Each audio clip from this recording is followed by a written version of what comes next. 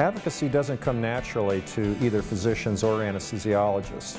It's something that has to be developed, and it has to come with the realization that if you're not there promoting your profession, no one else will be.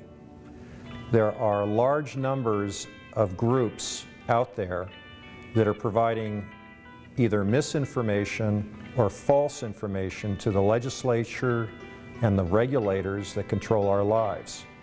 Without advocacy, without our involvement in correcting those mistruths, there's no way that those legislators and regulators are going to know what is real and what is not.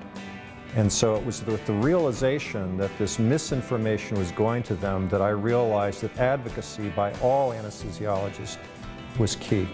So for those anesthesiologists that do not want to be advocates, I'd say it's time that they wake up and realize the importance that all of us be on board in promoting anesthesiology and letting the public know who we are as physicians and what we do, bringing safe medical care to the operating room, to the pain clinics and the critical care units where we work, and that no one else is going to be an advocate for them except for themselves.